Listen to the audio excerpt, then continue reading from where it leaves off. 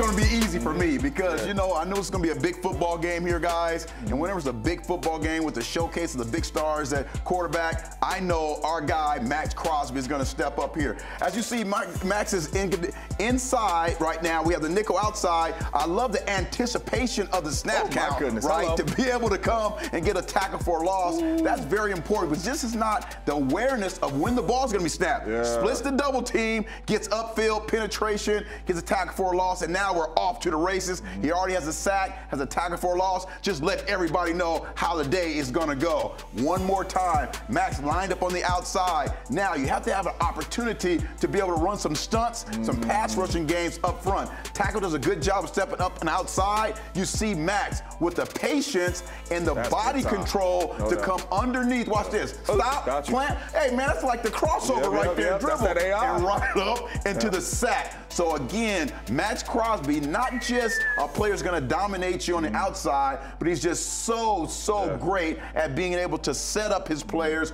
by running these stunts from the coaching staff. Outstanding job every single week. We turn the film, and Maxx Crosby is winning. And not only that, the very first plays you show, that's film study. You see that certain motion, them two tight end sets, you know they're trying to run the ball out. I'm going to beat you to the spot. That's phenomenal. Now, we need to do some self-evaluation. Because when we are in these type of formations, empty, 3 wide, receivers, 1 tight end, 1 back, we are unstoppable. Right here, we are in empty. What it allows is you get a 4-man rush. You know what it is? We got 5 man to block 4. All right? Look how clean our pocket is.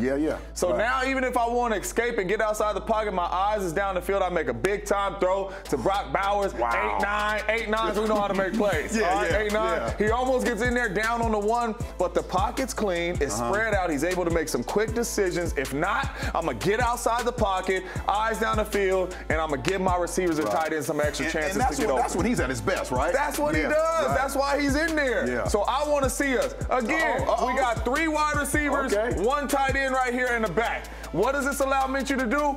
1, 2, 3, 4. 5 to block 4. Another clean pocket. I could get outside the pocket, give DA a little bit more time to get open. Toe, tappity dapper on the sideline. Look at the ref. Ref, you know it's good. You know it's a catch. This is what I do. But extended plays. I tell people all the time, our game is 80% extended plays. It's very rare you're going to drop back and say this open. All right, you're going to have to create and extend plays. When we're in 4 wide sets, we can extend plays and make plays, and we're a pretty good offense, and we win ball games, just like we won this one. Amber, what did our head coach say? We put a bow on it.